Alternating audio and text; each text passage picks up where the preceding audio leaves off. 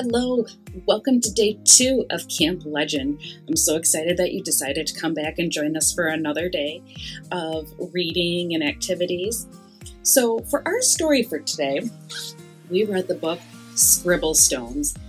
And what I love about this book is just how you can take something simple, something plain, and make it just different, extraordinary, and really appealing to other people with just a little bit of love and attention. One thing in this book, I'm going to go to the very end here, the last couple sentences. It says, "Now thousands of stones inspire creativity each day, all because of a paperweight with a will and a way." So that is what we are going to be using as our inspiration today for our STEAM activity. That's going to focus on the A part of STEAM, which is the art. Another thing I also like to share with students is that the A is not just the art, but it's the aesthetics of things. It's caring about what you created, being proud of what you made. And so we are going to use Scribble Stones as our inspiration for our activity, and we're going to be making our own. We are once again going to be using the engineering design process for how we're going to design our Scribble Stones. And if we go back to the model that we used previously, we start out in the ask phase. And so this challenge is a little different today in the fact that I'm telling you we're making Scribble Stones, but there are still some questions that you could ask yourselves. So what you are going to need is something to write with and something to write on so we can get started on phase 1. Okay, remember in our first phase, the ask phase, is that we're trying to ask questions to solve a problem.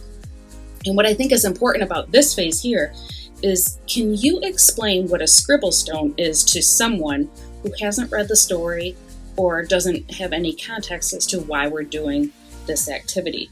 So make sure you understand what a Scribble Stone is and be able to maybe share a little bit about the story to give some meaning to that.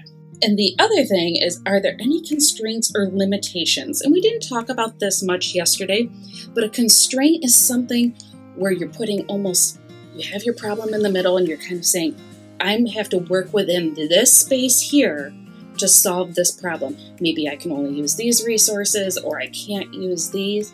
So for this, our constraints or limitations might be that we can only use stones that are found in our yard or that we have access to. We're not taking things from other people's yards. We need to keep in mind that we have to be respectful of nature and we have to be respectful of people's property. So that would be just a few of the constraints or limitations for this project. So jumping into our ask phase, let's take a little bit of time here and start brainstorming some questions for how we are going to create this Scribble Stone. And it seems like it might be an easy task, but I want you to think a little bit deeper about what we're going to do beyond the Scribble Stone. So maybe some of the questions you might want to ask are, who are we going to give our Scribble Stone to? What are we going to do with our Scribble Stone when we're done? What do we need to create this? So let's take a little bit of time here and let's start jotting down some of those questions.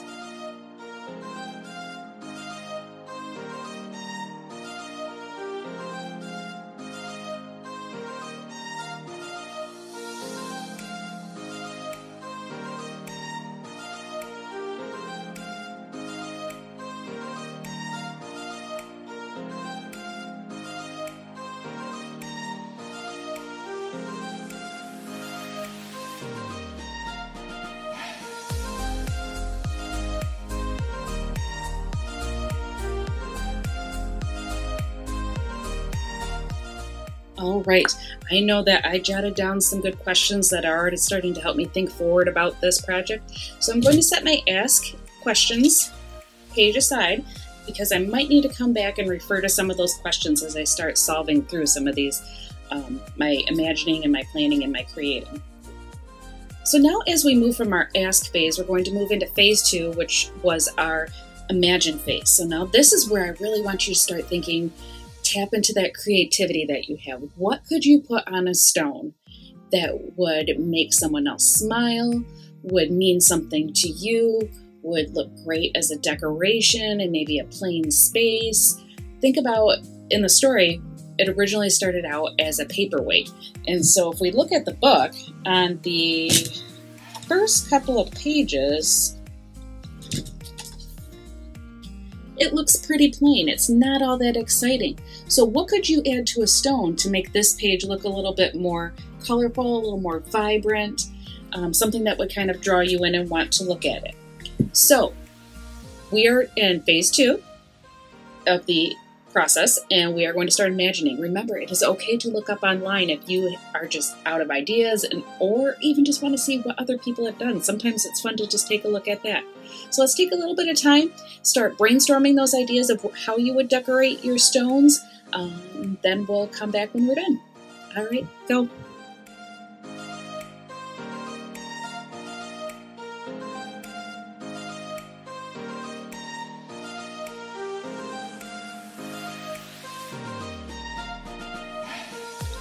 All right, let's come back together here. I ended up looking online myself. I was looking on Pinterest for some ideas, and I was really inspired by what I saw, and I thought there was some really creative ideas that people had done themselves before, and so I think I might try some of those and then some of my own designs.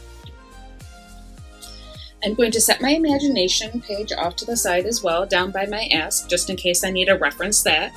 I have those ideas right in front of me because now I am moving into that planning phase.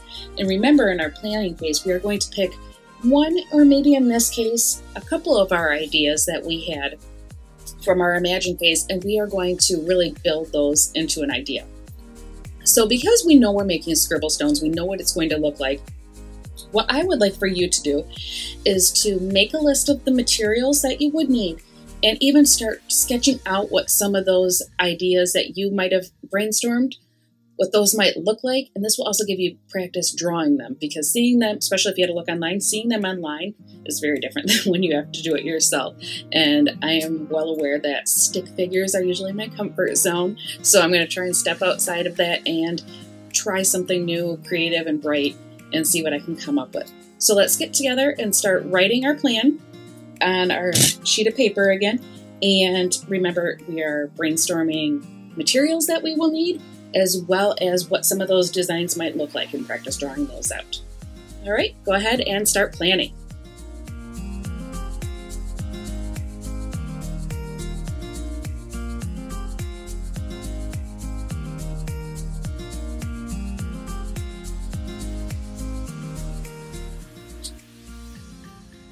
All right, let's come back together for a minute before moving on to our next phase. I am pretty excited about the ideas that I came up with. I feel that they are ones that I could do. I will be pushing myself on drawing on some of them, but I might have to be looking at some ideas on my phone as I actually start going through and drawing them. But I feel that there's something I can do. I came up with several different kinds of materials that I think might work. I'm not sure, honestly, what is going to work the best, so I'm going to have to try out some of these items. I'm not sure if Sharpies or paint pens or markers or paints will be the best option for creating, but I'm going to give it my best and see what I come up with. So now we are ready to start creating. Now we have our plan that we came up with, and it might be important that you take this sheet with you as you head out into your yard or somewhere where you can gather rocks, where it's okay that you can take them. You're not taking them from someone else's yard without them saying it's okay. Always ask. And start gathering what you might decorate your rocks with. Be creative with this part. It can be anything. I listed off some of the materials that I thought of. You might thought of different ones, and it's great. So I can't wait to see what you guys come up with. And so let's stop for a moment. You can just pause the video and let's get creating.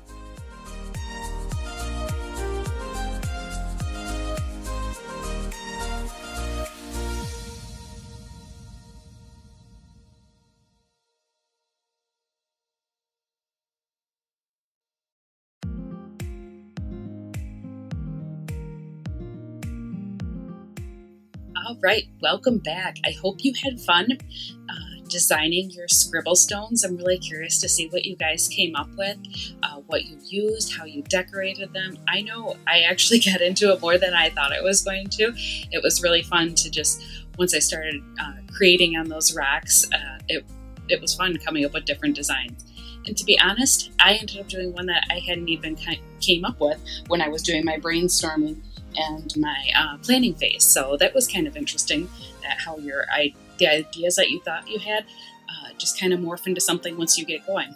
So what I came up with was this rock. It says Legend on one side, and then it has Strong, and that's for my district, and we are the Legends, so Legend Strong. And then this one I made for my daughter. It has a little taco on it and a little heart, and then wrote Taco About It on there as a way of just encouraging her to talk about her feelings. So I thought this would be kind of cool to have this so that when she's working through things on her own or with her brother or friends, that she can just, when you have the stone, you can talk about it. And then I also did a little flower. Simple, but I kind of liked it. So that was what I created. And as far as moving into the next part of our engineering design process, as far as the testing, my testing kind of took place as I was creating, in the fact that I was testing different materials as far as what would work best for actually decorating my racks. And I ended up using these acrylic markers that are great for drawing, and they dried so quickly. I was so impressed at how quickly I could go through that. Other paint that I tried just did not stick. Crayons didn't work well on the racks that I had. Sharpies were great. I just really like the vibrant colors of the pen, so I stuck with those, and that was really, really cool to see, especially when you had the taco. So for me, the next part of that testing phase then is to share my Scribble Stones with people and see what they liked about them, what they would change about them, maybe ideas that they have as far as creating their own Scribble Stones. So I'm excited to start testing that and see what comes back as far as then moving into our last part of improving those designs. And I'm going to take some time as far as doing my testing and improving. I'm not going to come back today and share that part with you because I think it's going to take some time to share those and really get good feedback and experience in what they represent and what they mean to other people. So check back in and I'll give you an update as far as how those Scribble Stones are going with people that I share them with. And that brings us to the last part of sharing.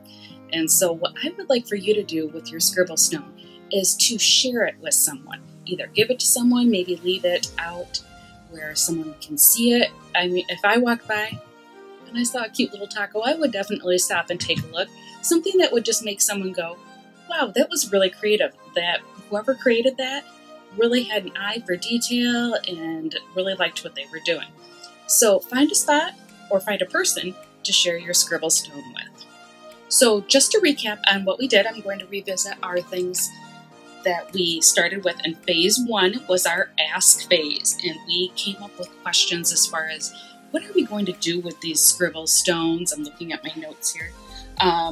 What will we need? So we started coming up with questions as far as really what are the next steps? What will I need? Just anything that popped into our heads. Your questions might have been very different than mine.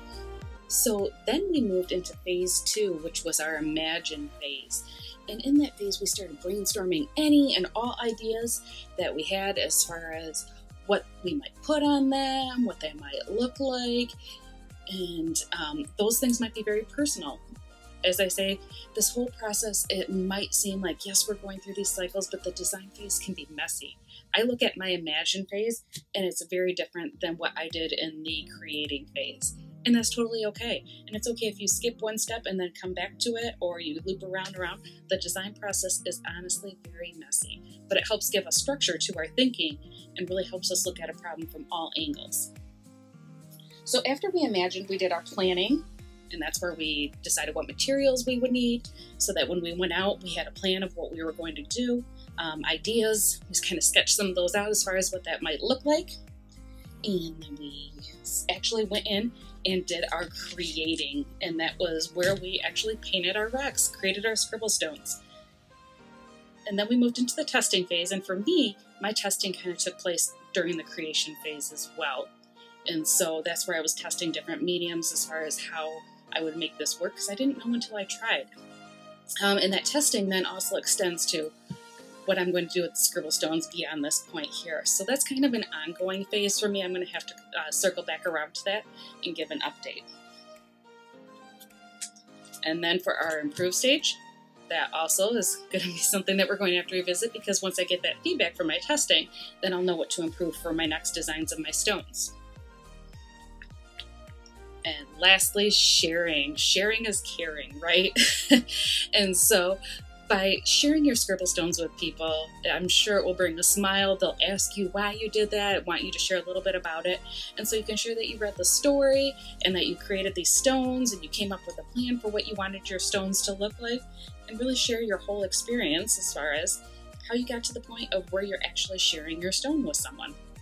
So I'm excited for tomorrow. I hope you join us again for another day of Camp Legend.